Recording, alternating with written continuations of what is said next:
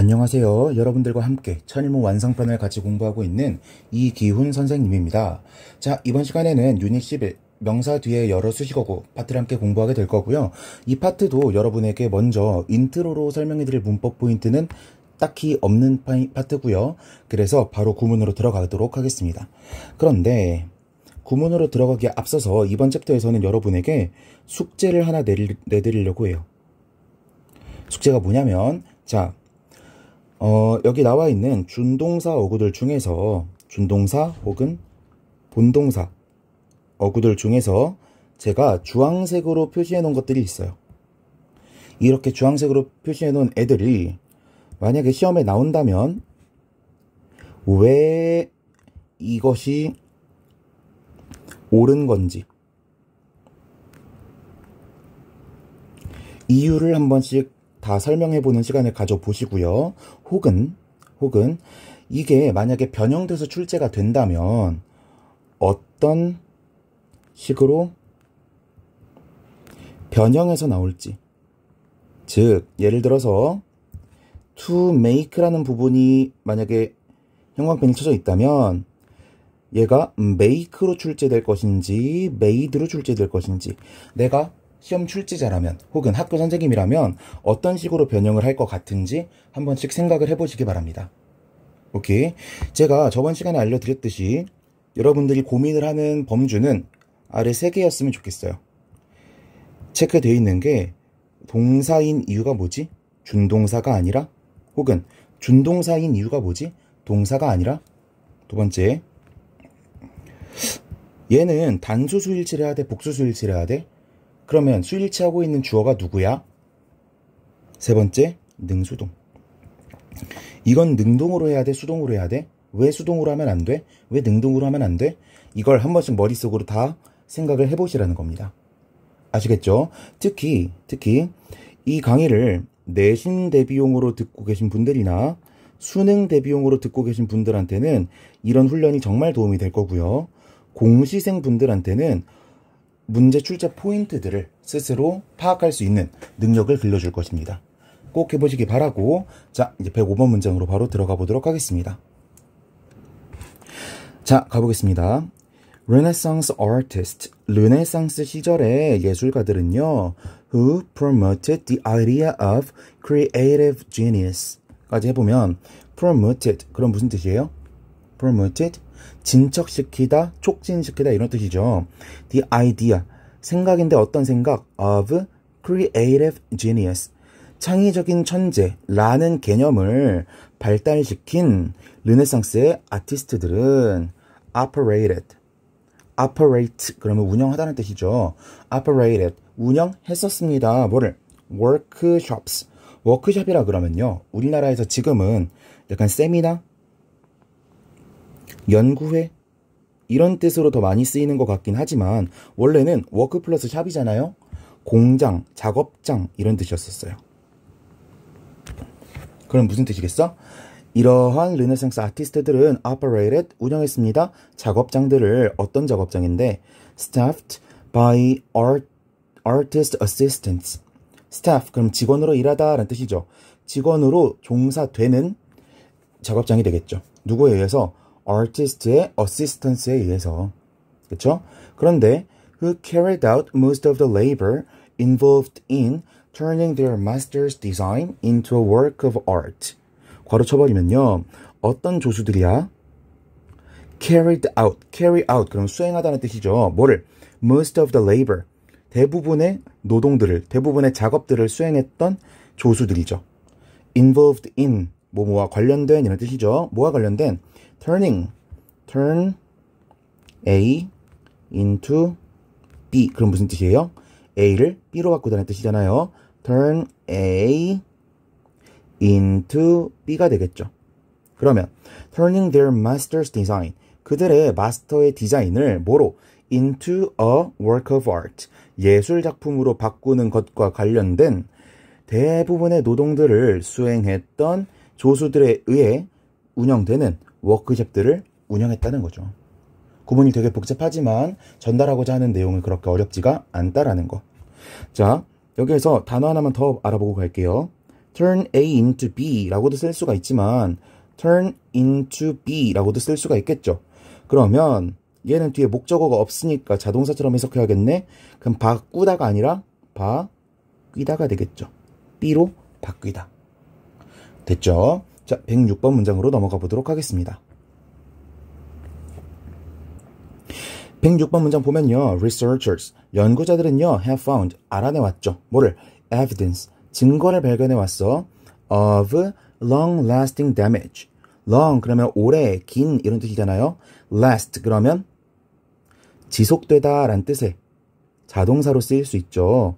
여기에서 파생된 단어로 lasting 그러면 지속되는 이런 뜻이 되겠네. long-lasting 그러면 오랫동안 지속되는 피해의 증거를 발견해 왔다는 거죠.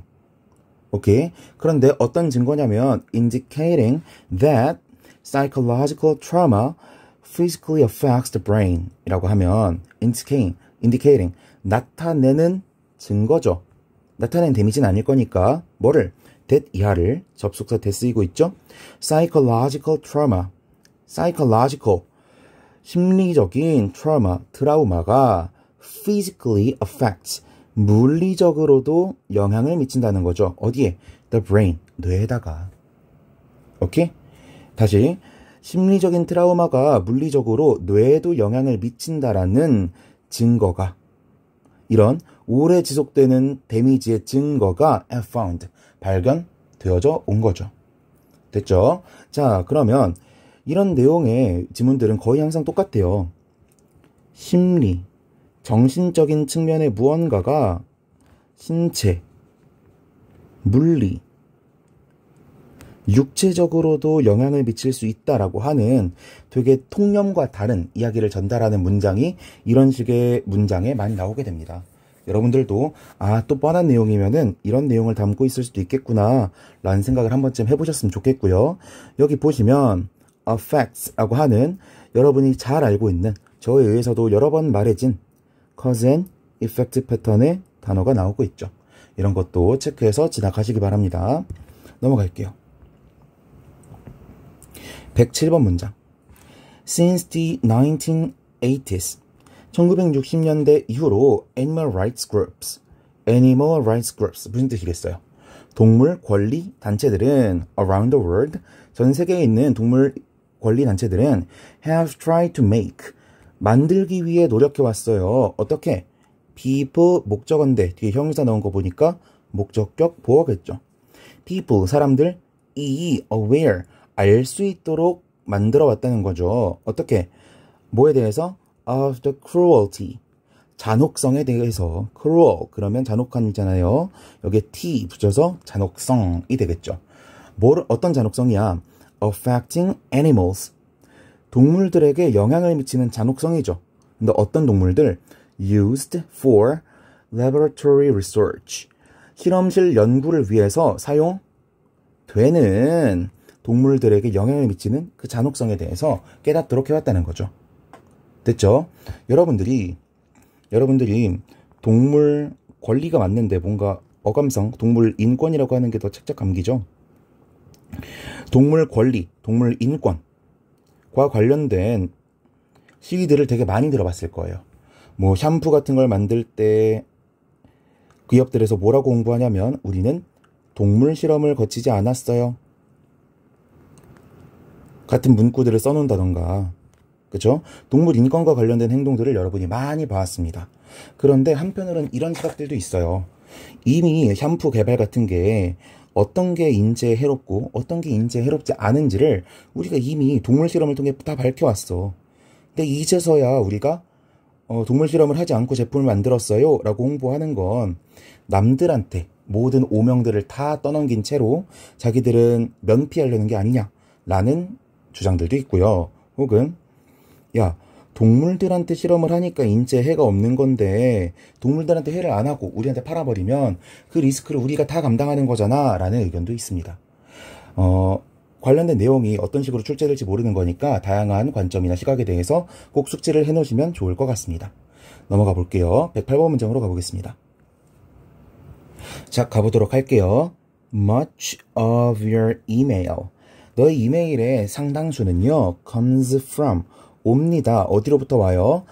complete strangers, 완벽한, 완전한 타인들로부터 와요. 이상한 사람, 낯선 사람들로부터 온다는 거죠. 너 어떤 사람인데? who don't know you. 너를 알지 못하는 사람들로부터 온대. and, 그리고 who just want to sell you something. 간접 목적어, 직접 목적어겠네요. 그저 원할 뿐인 사람이야. 뭐 하기를? to sell. 팔기를 바라는 거죠. you, 너에게 something. 무언가를 팔기를 원하는 그런 완벽한 낯선 사람들로부터 온다는 거예요. 근데 이 무언가는 또 어떤 무언가야? You probably don't really want. 네가 정말로 원치 않는 물건이라는 거죠. 관계대명사 대, 근데 목적어가 빠진 거 보니까 목적격 관계대명사가 생략된 모양이네요. 그쵸? 자, 108번 문장도 그렇게 어렵진 않은데요. 이 문장은 여러분에게 특별하게 또 숙제를 내드릴게요. 반복 연습하기. 구조 자체가 어려운 구조는 아닙니다. 그런데 관계대명사, 관계사절, and, 관계사절 이렇게 나왔는데 이 안에서 또 관계사절이 나온 구조이기 때문에 여러분들이 혼자서 분석을 하고 해석을 해보려 그러면 굉장히 헷갈리고 어려울 수가 있어요. 그러니까 꼭 반복 연습을 해보시는 것을 권하는 그런 좋은 문장입니다. 자, 이제 이어서 109번 문장으로 넘어가 보겠습니다. 자, 보겠습니다. In ancient Rome, 고대 로마에서는요, 펜이 잠깐 안 써졌습니다. 로마에서는요, 메시지인데 sent over short distances, 짧은 거리에서 보내진 메시지들은, 근데 for which a quick reply was expected. quick reply, 빠른 답장이 was expected, 기대되는 그런 메시지들에 대해서는 메시지들은 were written, 쓰여졌습니다. with a stylus. stylus 그러면 뭐래요? 아래 나와 있죠? 철필이란 뜻이래. 철필로 쓰여졌습니다. 어디 위에?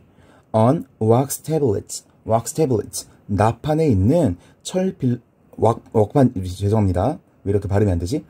나판 위에 철필로 쓰여졌다는 거죠. that folded together like a book. 여기서 folded 그러면 자동사일까요? 타동사일까요? 자동사가 되겠죠.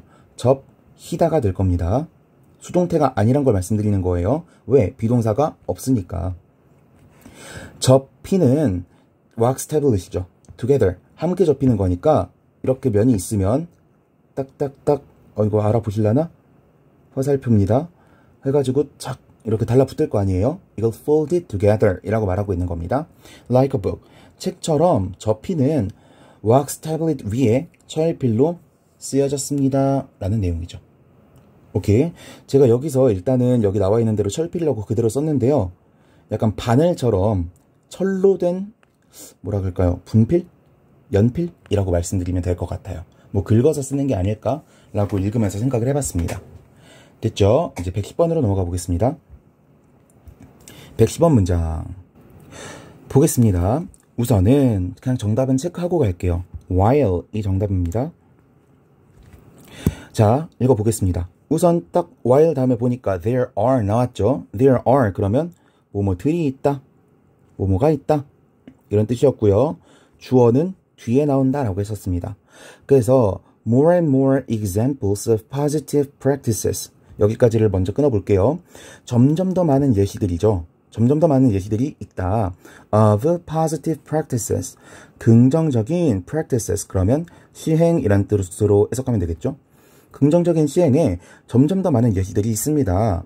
relying on bioenergy, 바이오에너지에 의존하는 긍정적인 시행에 점점 더 많은 예시들이 있다라는 거죠. 근데 그게 뭔지 모르니까 뒤에 부연 설명을 해놨어. 근데 일단 읽지 않고 지나갈게요. 오케이? 그런데 that can be brought to a larger scale. 그런데 또 어떤 practices냐면 can be brought, 가져와질 수 있는 그런 시행들이에요. to a larger scale, 더 큰 규모로 사용될 수 있는 그런 시행들의 예시들이 있다라는 거죠. 있는 반면에 we have hardly begun. hardly 그러면은 거의 뭐뭐 않다, 부정처럼 해석해 주는 거죠. 거의 begun, 시작하지 못해왔습니다. 뭐 하기를? to build, 짓는 것을, 건설하는 것을 거의 실패해왔다는 거죠. A sustainable and renewable bio-based economy. sustainable, 그러면 지속 가능한 and, 그리고 renewable, 재생 가능한 bio-based, 생물 기반의 economy, 경제를 짓는 것을 거의 시작하지 못해왔다는 거죠. 무슨 소리 하는 거예요? 우리가 바이오 에너지를 사용하는 긍정적인 사례들이 점점 더 늘어나고 있어요. 그리고 that can be brought to a larger scale. 그리고 더 크게 확대도 시킬 수 있는 것 같아요. 그런데 실상은 우리가 a sustainable and renewable bio-based economy를 건설하는 걸 실패해왔다는 거죠. 오케이? 긍정적인 측면들이 계속 발견되고 있고 실제 그렇게 사용되는 사례들이 계속해서 생겨나고 있음에도 불구하고 우리는 이걸 기반으로 한 지속 가능한 경제 체제는 만들어 오지 못하고 있다는 겁니다. 내용 자체는 그렇게 어렵진 않아요. 자, 이 지문에서는 여러분이 한 개 단어를 체크해 가셨으면 좋겠어요. 바로 sustainable, 지속 가능한 이란 단어입니다. 이 단어가요, 환경에서는 정말 자주 등장하는 단어고요. 아마 수능특강이나 수능특강 영어 독해 같은 교재들에서 환경이라는 주제를 가진 챕터를 보면요, sustainable 이라는 단어를 한 번 이상 꼭 보게 될 거예요. 우리가 계속해서 주목하고 있는 그러한 특징이기 때문에. 예를 들어서 우리가 최근에 이걸 찍고 있는 게 몇 월 며칠이죠? 날짜 잠깐 보겠습니다. 지금이 22년 3월 13일입니다. 대통령이 결국 당선이 됐고요. 대선 토론이 몇 차례 있었는데 그때 Are you back? 이라는 게 되게 핫하게 달아올랐던 적이 있습니다. 이게 뭔지는 저도 잘 모르고요. 잘 모르는데요. 이 논쟁과 관련해서 원전에 대한 논쟁도 한 번 더 불거진 적이 있었어요. 원전은 지속 가능한 에너지냐 아니냐에 대한 거였고요. 최근의 경향성으로는 지속 가능한 게 맞다 라고 보는 시각이 더 많아지고 있다고 하고요. 대신에 핵 폐기물들을 처리할 수 있는 공정만 갖추고 있다면 원전도 지속 가능한 에너지 효율이 높고 탄소 배출이 적은 훌륭한 에너지원이다 라는 입장이 최근에 뭐랄까요, 국제적인 입장인 것으로 알고 있습니다. 이런 배경 지식들 가지고 있으시면은 sustainability 이런 단어가 나오더라도 어떤 맥락에서 사용되는 단어인지 더 잘 파악하실 수 있을 것 같아서 한번, 잘 알지도 못하지만 언급을 해봤고요. 111번 한번 보겠습니다. 111번 not all. not all 그러면 부분부정이죠. 부분부정. 모두가 뭐뭐한 건 아니다 라는 거죠. 이거랑 비슷하게 사용되는 게 뭐예요?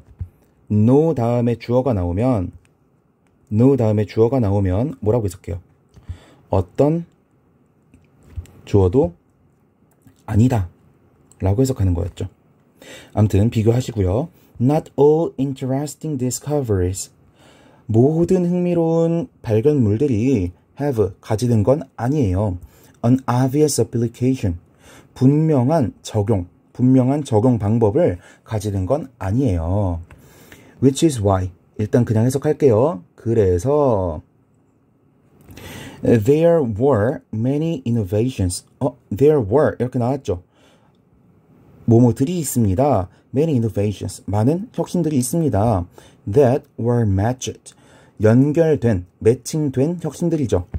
To a product. 제품에 연결된 혁신들이야. Which languished in labs for years. Which languished. languish 그러면 시들다 라는 뜻이에요. 힘없고 축 처져 있는 거. 아시겠죠? 시들었었던 그 innovations들이 있다라는 거죠. In labs, 연구실 안에서 for years, 수년 동안 사용되지도 못하고 빛도 발하지 못하고 계속해서 시들어 있다가 제품에 연결된 그런 많은 혁신들이 있다라는 겁니다. 됐죠? 자, 이 지문 자체는 그렇게 어려운 지문은 아니에요. 그런데 자, which is why 이 부분을 한번 설명을 해보고 지나가도록 하겠습니다. 너무 자주 사용되는 표현들이라서 전일문 완성쯤 공부하시는 학생들은 다 아실 수도 있어요. 자, 여기다가 왜 하나를 더 그렸지? 111 이렇게 그리고 시작하겠습니다. 자, 보통은 관계대명사 which보다는 this is why 라는 예문으로 여러분이 자주 만나게 될 겁니다. this is why는요, this is because 라는 구문이랑 반대되는 의미를 가지고 있다라고 많이들 배우시게 될 거예요. 자, 그러면 이 둘이 무슨 차이가 있는지 this is why를 중심으로 한번 볼게요. 우리가 why 같은 친구들은 뭐라고 배웠죠? 의문사 혹은 관계 부사라고 배웠을 거고, 관계부사 why는 앞에 the reason과 같은 뻔한 선행사가 나오면 선행사를 생략시킬 수 있다라고 배우셨을 거예요. 그러면 여기에서 우리는 여러 가지를 추측할 수 있습니다. 자, 관계부사절이 이렇게 뒤에 나올 거예요. 그쵸? 그러면 이 뒤에 원인이 나오는지 결과가 나오는지 한번 생각을 해봅시다. 우선 This is the reason why라 그랬죠. 비동사 is가 연결해주고 있는 게 뭐예요? 이것은 이유다. 이것은 이유다. 그럼 this가 가리키는 게 뭐겠어? 이유래요. 그쵸? 그런데 여기서 말하고 있는 this가 가리키는 건 어디에 나와 있는 내용일까요? 당연히 앞문장에 나와 있는 내용을 말하는 거겠죠. 그래서 this is why는 앞에 원인이 나오는 거예요. 오케이? 앞에 원인이 나오고 this, 이것은 is the reason, 이유입니다. why, 뭐뭐 했던 이유입니다. 라고 해서 why 다음에는 결과가 나오는 거죠. 오케이? 그러면 this is why랑 this is because랑 반대되는 표현이라고 우리가 많이 배운다고 했으니까 당연히 앞에는 결과가 나오고 뒤에는 원인이 나오겠다라는 걸 추측할 수 있겠네요. 그쵸? 그런데 굳이 이렇게 보지 않더라도 우리는 잘 알 수 있어요. because라는 접속사는 부사절을 이끌고 있죠? 그래서 because 원인 이러면은 뭐뭐 때문이다 이런 뜻이 되네요. 그러면 당연히 여것 때문이라는 거니까 뒤에 원인이 나오겠죠. 뒤에 원인이 나온다는 건 앞에는 결과가 나올 수밖에 없는 거고요. 됐죠? 그러면 이걸 해석은 어떻게 할 거냐? 간단하죠. 뒤에 결과가 나온다면서요. 그러면 이것은 이유입니다. 뭐뭐한 이유입니다. 이렇게 해석을 하셔도 상관이 없겠지만 그래서 라고 간단하게 해석을 해버리면 더 편하지 않을까요? This is because도 이것은 뭐뭐 때문입니다 라고 해석을 하셔도 좋겠지만 그냥 왜냐하면 이라고 해석을 하셔도 되지 않을까요? 그쵸? 자, 이런 맥락에서 제가 여기서 뭐라고 설명을 드렸어요? 그래서 라고 그냥 해석을 하고 지나갔던 겁니다. 이해되셨죠? 자, 112번으로 넘어가 보도록 하겠습니다. 볼게요. 자, the one trait, 한 가지 특징인데요. of heroes, 영웅들의 한 가지 특징이죠. who are truly magnificent, 진실로 엄청난 히어로들의 특징이죠. 그쵸? 그런데 that goes beyond all cultural boundaries까지 괄호쳐버리면 go, 가는 건데 beyond, 그러면 넘어서서 라는 뜻인데요. 제가 느낌을 조금 더 살리기 위해서 초월하여 라고 번역할게요. beyond는요, 어떤 한계선이 있으면 이걸 훅 넘어가는 그런 느낌입니다. 그래서 go beyond, 그러면 초월해서 가는 거죠. all cultural boundaries, 모든 문화적인 boundaries, 경계들을 초월하여 가는 이런 진정하게 위대한 히어로들의 한 가지 특징은 is 뭐입니까? The willingness to risk one's life for the good of others. 이렇게 되겠네요. willingness, 그러면은 뭐 기꺼이 하려고 함, 이 정도로 번역을 할 텐데 그냥 의지 정도로 번역하면 좋아요. 의지입니다. to risk, 그러면 희생하는 거죠. one's life, 그 사람의 삶을 희생할 수 있는 의지가 되는 거예요. for the good of others, 다른 사람들의 good, 선을 위해서, 이익을 위해서, 행복을 위해서. 됐죠? 즉 무슨 뜻입니까? 우리가 문화를 불문하고 모든 문화권에서 다 영웅으로 인정을 해주는 그런 특징이 있어요. 그게 뭐야? 타인을 위해서 자신의 목숨까지도 바치는 그런 정신이라는 거죠. 됐습니까? 자, 굿이라는 단어를요, 우리가 번역할 때 되게 어려워해요. 그런데 여러분들이 이런 말 한 번씩 들어보셨을 것 같아요. 공리주의. 그럼 무슨 뜻이죠? 못 들어보신 분들도 있을까? 공리주의는요, 한 가지 문장으로 대변되는 주의입니다. 최대 다수의 최대 행복. 그리고 많은 사람이 행복한 게 가장 선한 것이다 라는 게 바로 공리주의의 신조예요. 그런데 이상한 게 있어요. 공리주의 예시로 자주 등장하는 게 뭐냐면요, 아마 오멜라스를 떠나는 사람들, 그런 소설에서 모티브를 따왔을 것 같은데, 자, 한 나라가 있습니다. 나라가 있는데 이렇게 나라예요. 지하실에 소녀 하나를 감금해놨어요. 그래서 이 소녀를 맨날 감금하고 학대하고 밥도 주지 않고 밖에 외출도 안 시키고 막 고문을 합니다.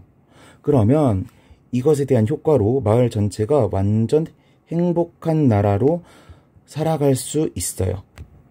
오케이? 근데 만약에 이 소녀가 불쌍하다는 이유로 밖으로 해방시켜주는 순간 이 나라의 경제는 망해버리고 모두가 불행한 삶을 살게 됩니다. 자, 이 나라에 살고 있는 국민의 수는 약 5억 명이에요. 자, 그러면 여러분들은 어떻게 하시겠어요?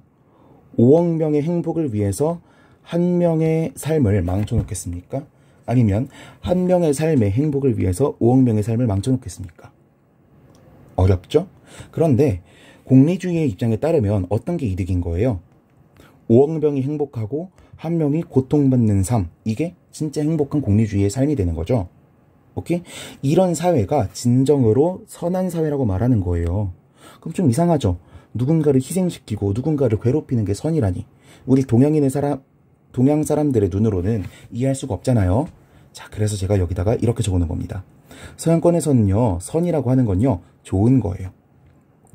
좋은 게 선이고요, 행복한 게 선이고요, 이득이 되는 게 선이에요. 우리처럼 막 착해 보이고 막 누구한테 베푸는 것 같고 그런 것만을 선이라고 말하는 게 아니라는 겁니다. 이해되셨죠? 이런 문화적인 차이가 조금 있다라는 거 체크하고 넘어가셨으면 좋겠고요. 제가 천일문 완성을 하면서 유독 자주 말하게 되는 건데, 문화적 boundaries라고 하는 건 무슨 뜻이에요? 문화마다 뭐가 있다? 차이가 있다라는 걸 말하는 거죠. 차이가 있다라는 건 뭐랑 반대되는 말이에요? 보편적이라는 말, universal, 얘랑 반대되는 말이죠. 오케이?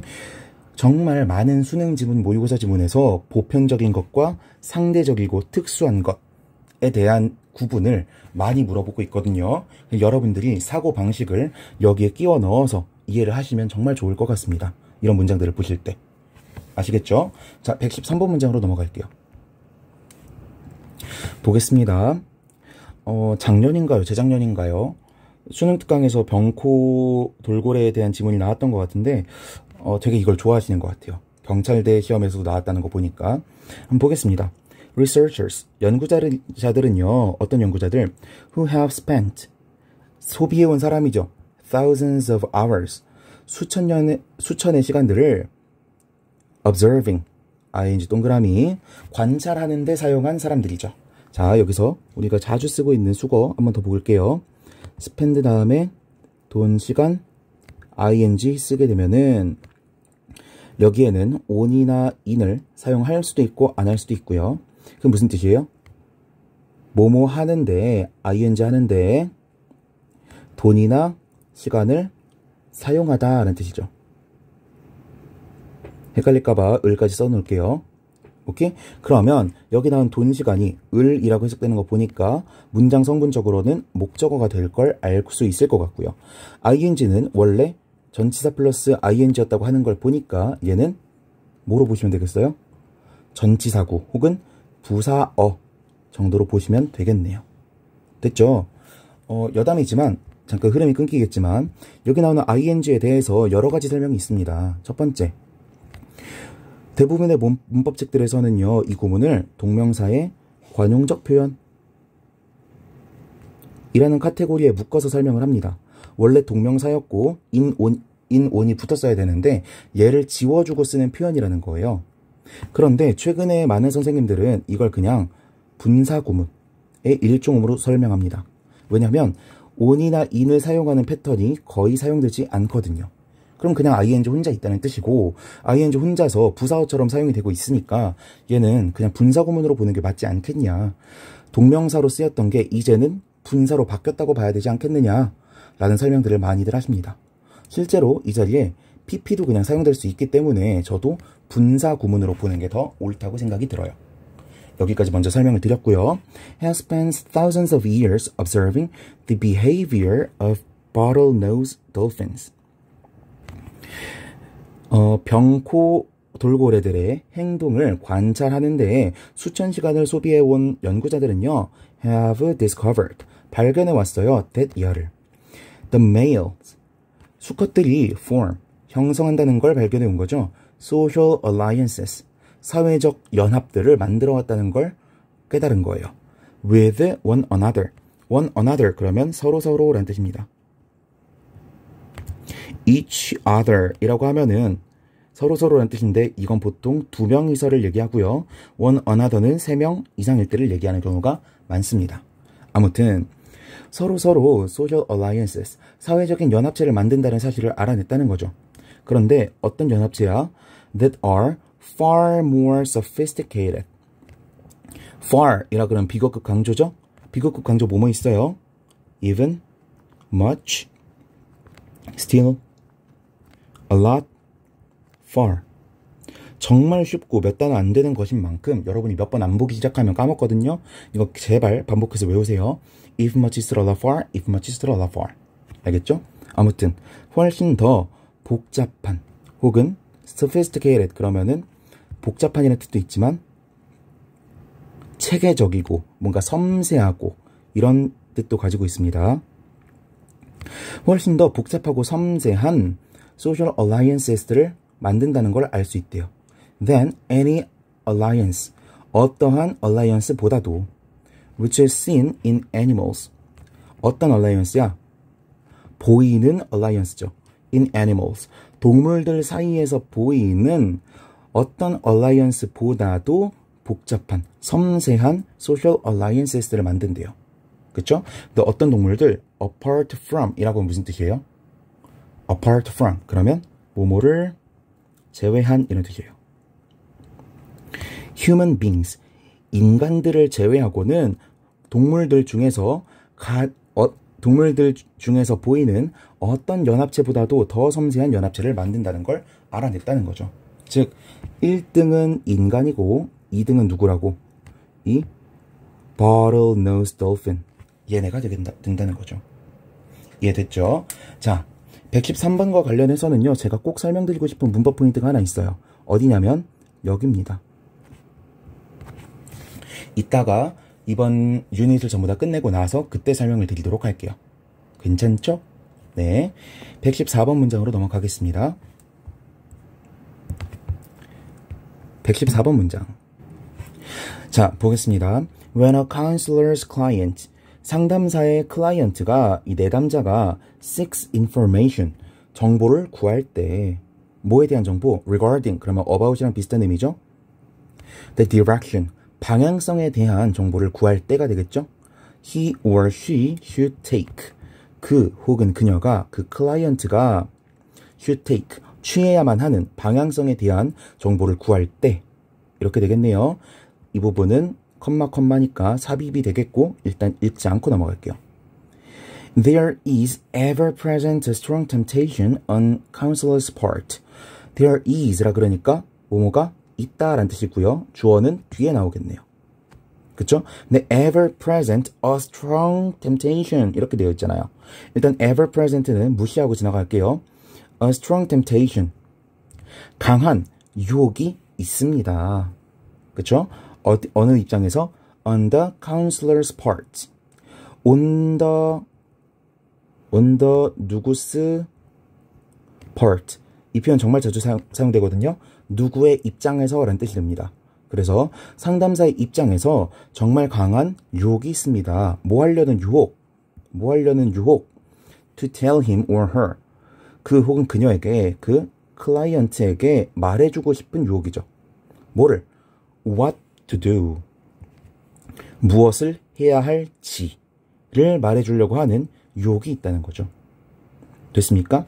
그런데 뒤에 which, 관계대명사의 계속적 용법, 비제한적 용법이 나왔네요. 아마도 a strong temptation, 얘를 설명해 주는 것 같아요.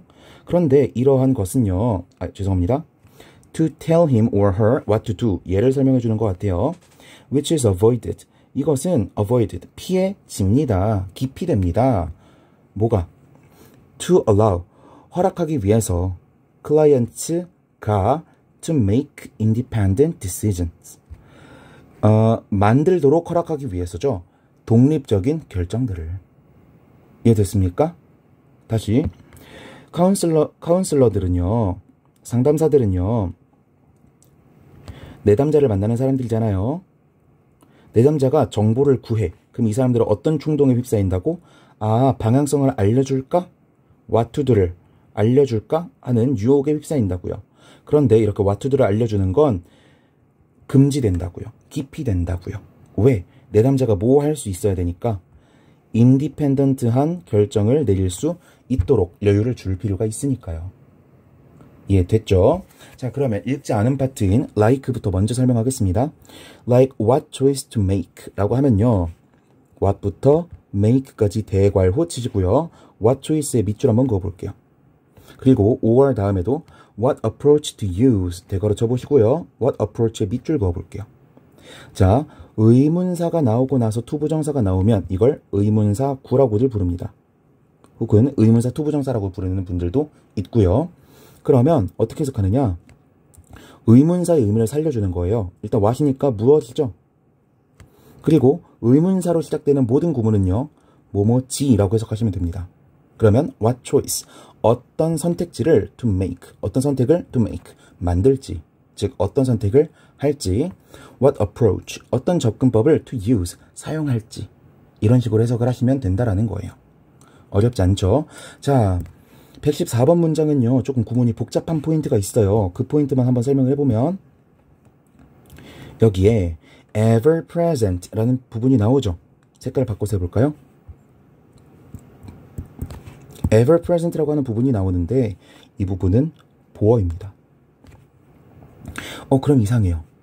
there is, there are 다음에 보어가 어떻게 나와요? 라고 말하는 분들이 있을 수가 있어요. 그래서 there is, there are 구문에 대해서 먼저 설명을 하고 차근차근 설명을 드리도록 하겠습니다.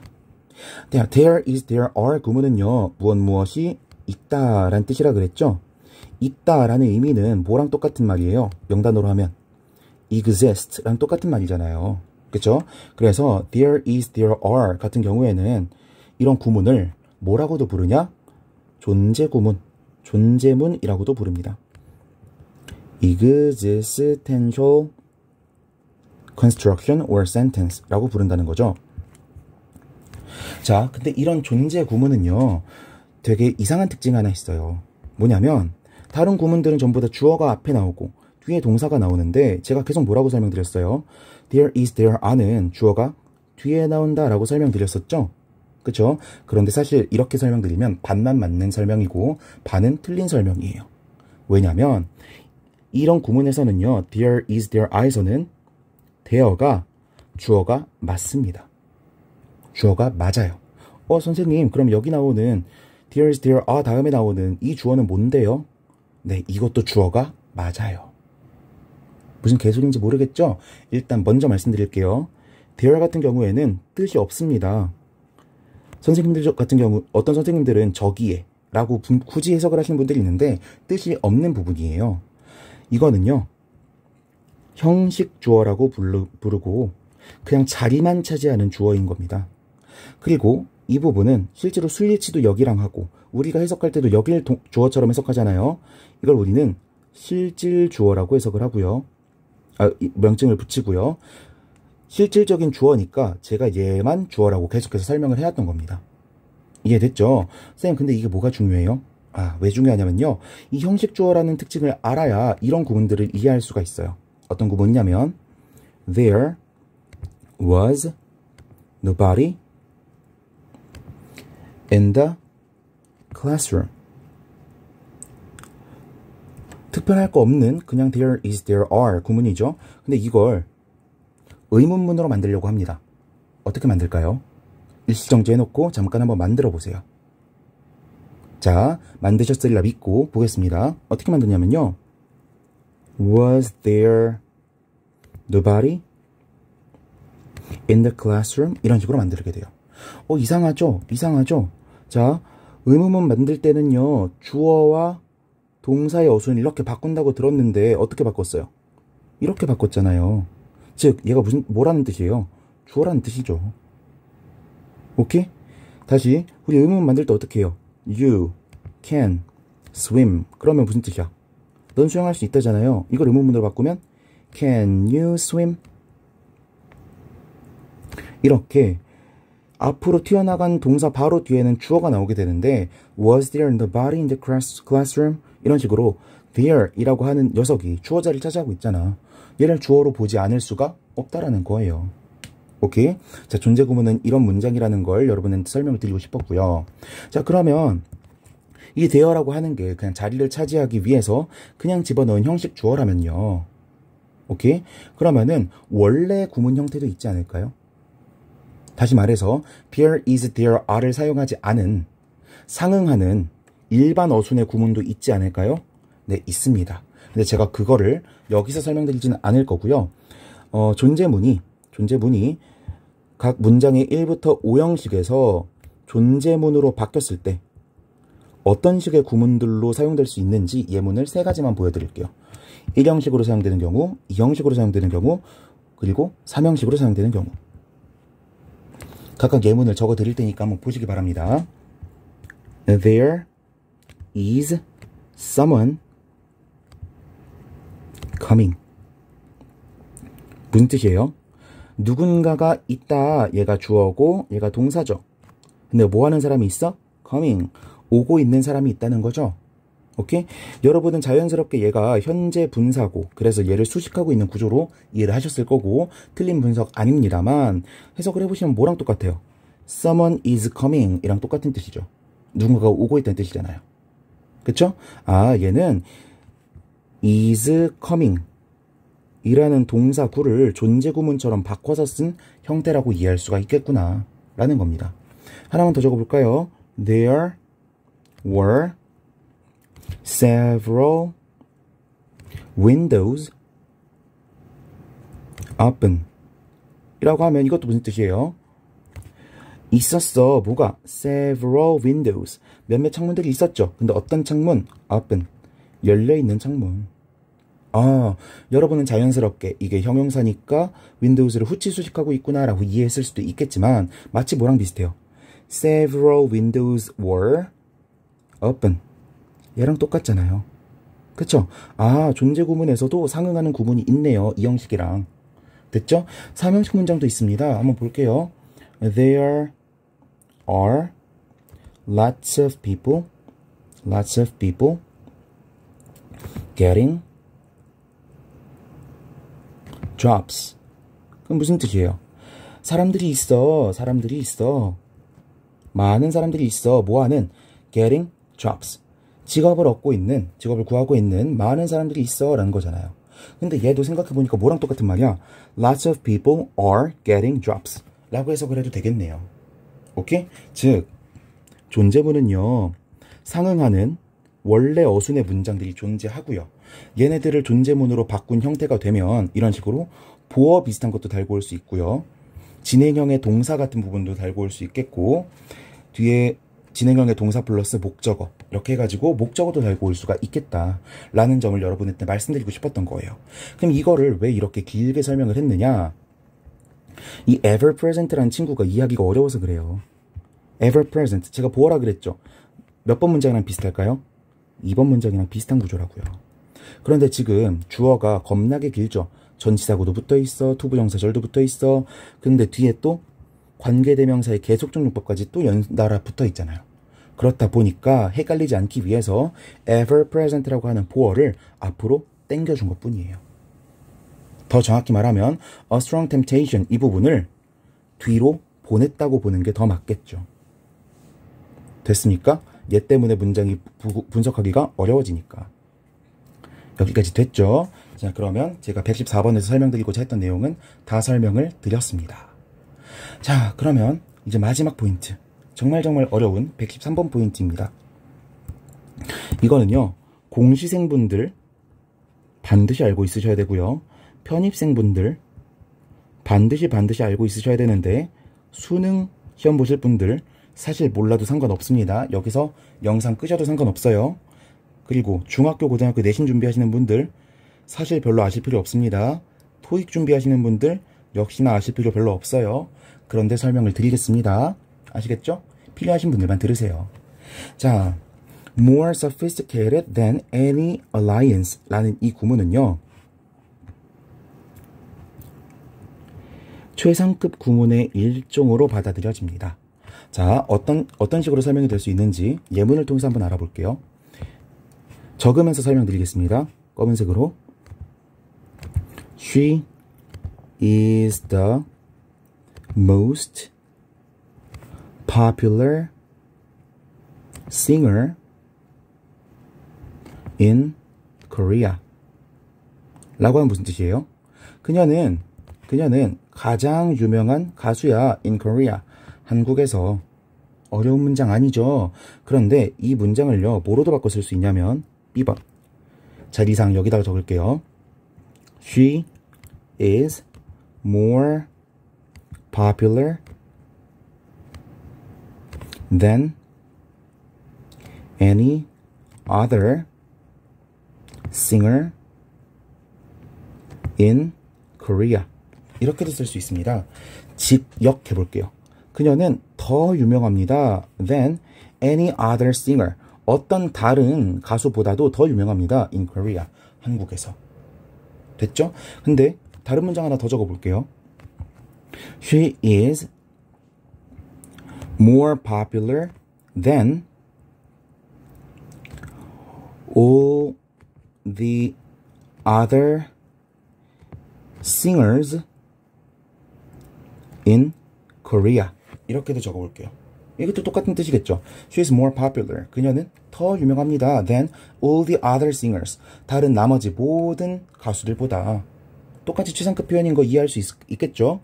근데 이렇게도 적을 수가 있겠네요. No singer